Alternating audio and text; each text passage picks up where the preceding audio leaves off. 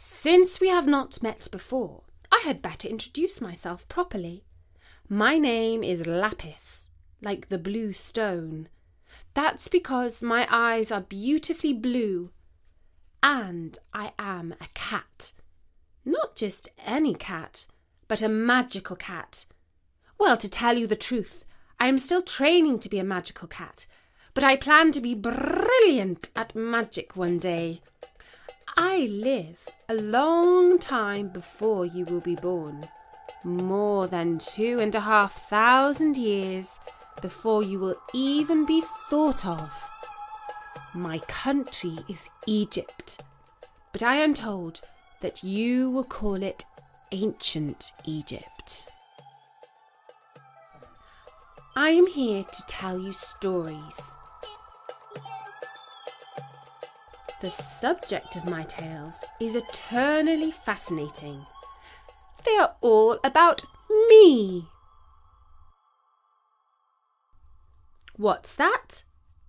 Someone is asking how it is that if I am truly ancient Egyptian, that you can hear my voice.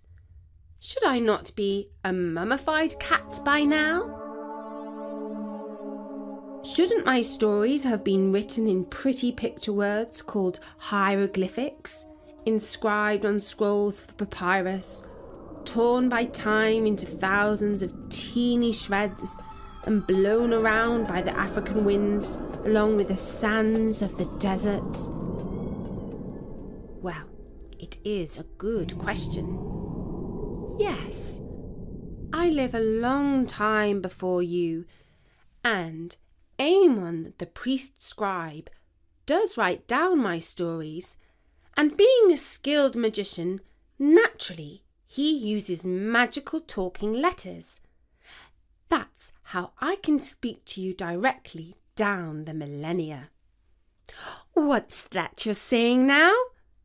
Is millennia a word?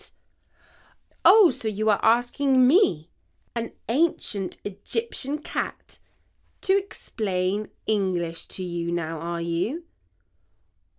Well, little one, the perfectly good word millennia means thousands of years.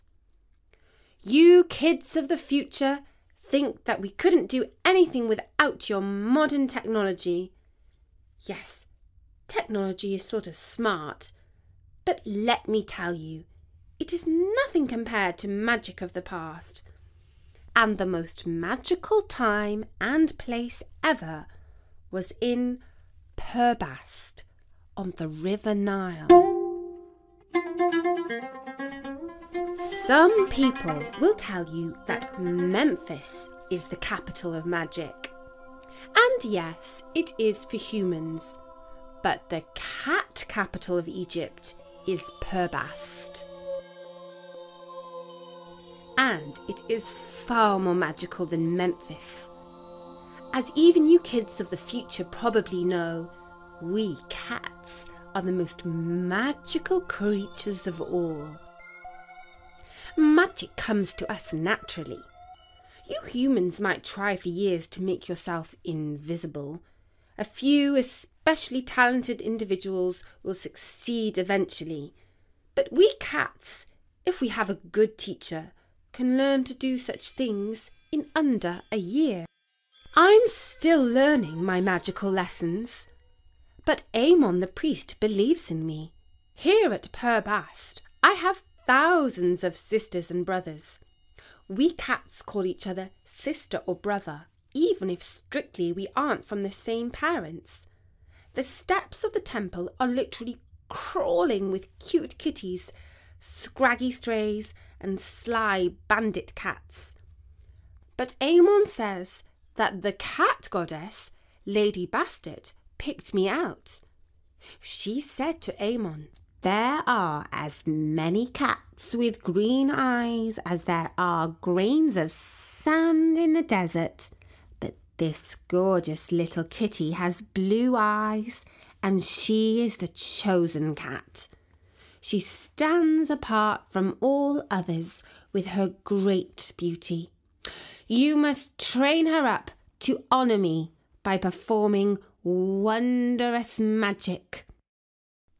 That means I'm a special cat. I'm sacred. If anyone harms me, they're in for it. Divine retribution will follow swiftly. One day I shall be mummified, and my spirit shall travel to the kingdom of the past cats. But I don't want that to happen too soon, thanks. I'm having a nice time in this world. So if anyone is thinking of becoming my enemy, listen up. I've got friends in high places.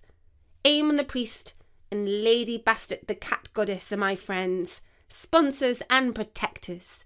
Harm me, and you shall have to answer to them. Let me give you an example of what I mean. There's a priest at the temple called Simon the Greek. He got that name because he was born in Greece and came to Egypt when he was a boy. Simon the Greek does not even like cats. So what is he doing here at Bast, the temple of cats, you may ask? He's in the wrong job. But presumably it pays him well, so he stays. But he hates cats, unless they are mummified, so he sells them to the pilgrims as souvenirs. One time, when I was asleep, stretched out in the sun on a step outside his office, he gave me an almighty kick. It was a vicious enough swing of his leg to break a few ribs or even to kill a cat. But Bastet, the cat goddess, was watching over me, and she made his foot miss my side. Instead of booting me, he stubbed his toe on the stone step. Yow! How he howled and hopped about with pain. Meow! That's what comes of messing with me, Lapis, the favoured cat of Bastet and her high priest Amon. But right now, I'm not entirely sure that I am in Amon's good books. He seems a bit cross with me. You see, he wants me to learn my magic faster, but it is not easy, and I can only do my best. A few days ago, he picked me up in his big hands and looked directly into my blue eyes. I didn't like that. It was kind of scary. "Listen, Lapis," he said. "Bastet told me in a dream that you are a chosen cat. But I am starting to wonder if it was a false dream that I saw. I have been teaching you for 6 solid weeks now, and you have made almost no progress. You cannot even magic a mouse to stand still. If it was not for the words of Bastet in that dream, I would put you down as a lazy little feline. But Bastet is a great goddess, and she knows better than I do. So here is what I've got to say. You learn your lesson well today, and you will receive a nice reward. I will have a solid gold earring made for you. It means getting your ears pierced, which might hurt a little, but after that you will have a pretty piece of jewellery to wear all your life, and to take later to the world of the cats on the other side of the dark river. You would like that, wouldn't you?" "Meow," I said. "Of course I would like a solid gold earring. It will make me even more beautiful and distinguished than I am already." My lesson was to learn the spell for turning natron salt into toothpaste. A handy domestic trick, and a profitable one too, because the priests sell it as a sideline. Pilgrims are usually in a jolly mood when they come to the cat temple, and they are ready to buy gifts to take home to their families. A pot of our famous luxury natron toothpaste is a popular choice. It's not just for teeth, you know. It can also be used for shaving foam or for exfoliating ladies' skin, and at a pinch you can use it to embalm a relative. The priests sell it at a fancy price in the shop by the temple. Eamon showed me how to wave the magic sign with my paw, and left me with 10 sacks of natron, a valuable stock. I set to my work. My task was to have it all packaged up in smart little earthenware pots, bearing a pretty symbol of our cat goddess, Bastet. I tried waving my paw and swishing my tail like it said in the magic book. Nothing happened. I tell you, this magic business is not as easy as it looks. It takes loads of practice. So I went for a walk by the river to see if I could find some fish. When I dipped a paw in the water, an old crocodile snapped at me. Screech! I scuttled back home in a somewhat nervous state before I had another go at the paw-waving magic. And this time it worked! Or so I thought. When Eamon returned that evening and found rows of pretty pots full of toothpaste, he was well pleased with me. He fried a large piece of fish for my supper and promised me the gold earring as soon as the temple's goldsmith could get one ready. But that was before anyone tried the toothpaste.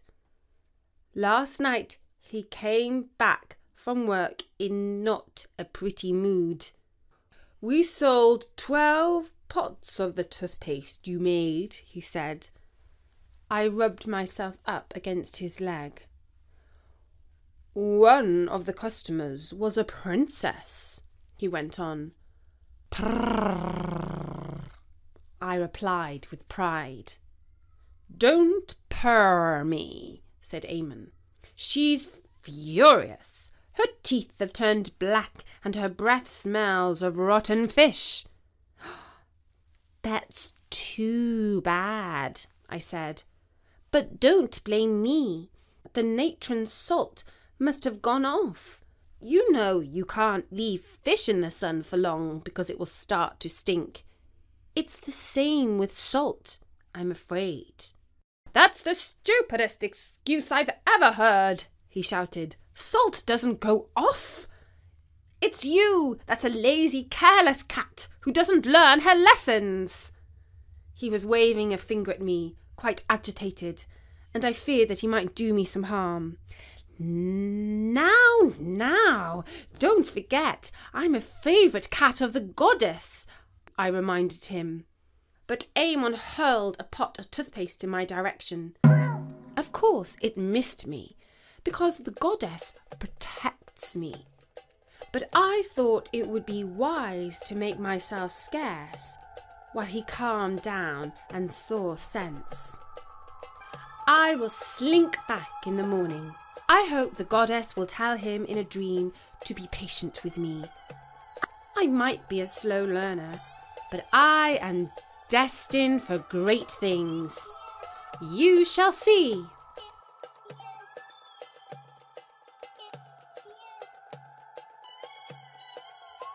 Meow.